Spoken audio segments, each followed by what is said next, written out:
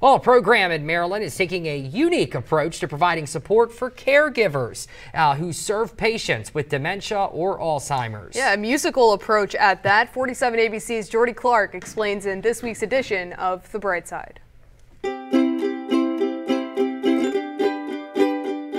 It's very gratifying that when I talk about this Stories Love Music and the work we do, it is so universal it touches everyone's lives. Stories Love Music, a program improving the care and support for senior citizens through their caregivers, one note at a time. A musician and entertainer has made it her mission in life to use her musical background as a unique way to help others, specifically caregivers. To teach them how to use music and other creative tools for their own self-care, their own stress management, because we all know that caregivers of all kinds have a really tough job. Back in 2012, the founder, Ilyana Kadushin, was performing in New York City.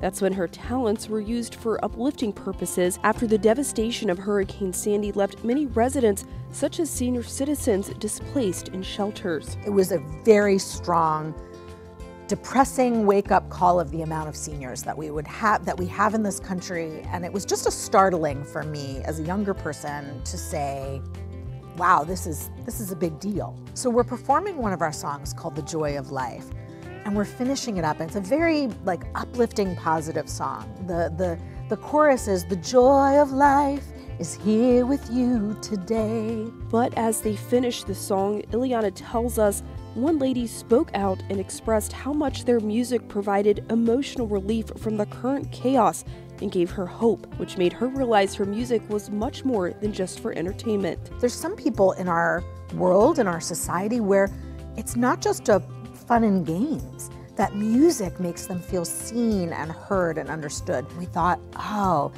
we can have an impact. Let's take this experience, turn it into something. I didn't know what that was going to mean. That something eventually became Stories Love Music, the joy of creative engagement for caregivers.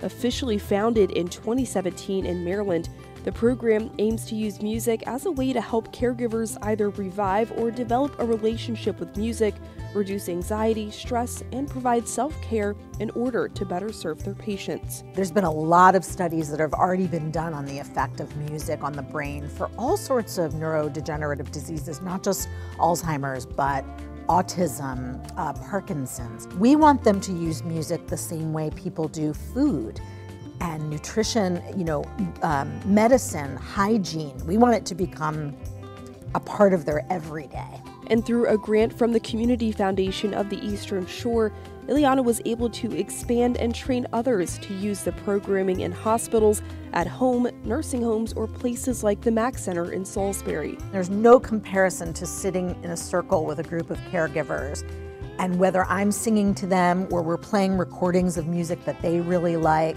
they get to talk about, make their own playlists, and think about what music they need. And Ilyana tells us she can only hope her program continues to provide caregivers and patients with the musical tools to stay motivated and feel supported. So if in some way Stories Love Music, with everything else that's out there, can make an impact in that arena, allow caregivers to feel better about their work on the job. For The Bright Side, Jordie Clark, 47 ABC, WMDT.